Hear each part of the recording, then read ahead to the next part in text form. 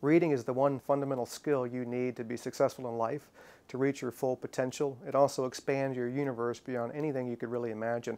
Think about your life today and trying to surf through your life without being able to read. How could you even function? So reading will allow you to achieve your potential. It'll allow you to experience so many different things. It'll allow you to become a participant in a democracy and change the world in so many positive ways.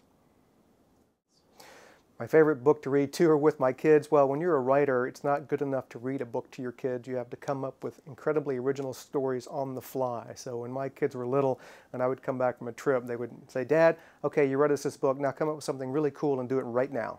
So I would have to sit and sort of do this, and I expanded it into a series that I taped for my kids that I would leave for them when I was on the road so they could still have my stories read to them from the tape even though I wasn't there.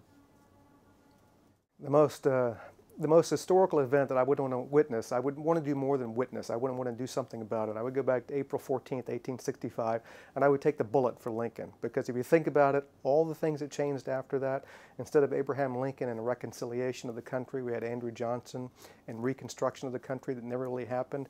It scored and scared and terrified our lives for the next 60 or 70, 80 years. In fact, we feel those ramifications to this day. So April 14th, 1865, Ford's Theater, Washington, D.C., I would be there. My favorite part about going behind the scenes at Smithsonian was all the things they don't have on display. They have so many artifacts out there they have no room for. So I saw a flagpole that was part of the flag that Cornwallis surrendered to George Washington at Yorktown.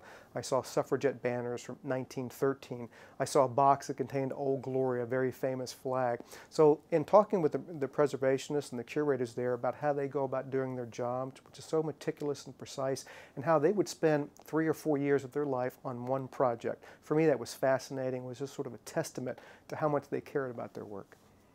The next story is on my mind. The next story is always on my mind. Whatever corner I'm about to turn, whoever I'm about to meet, a piece of conversation I'm about to overhear could be the catalyst for the next story that I'm going to write and the next story, hopefully, that so many of you will read.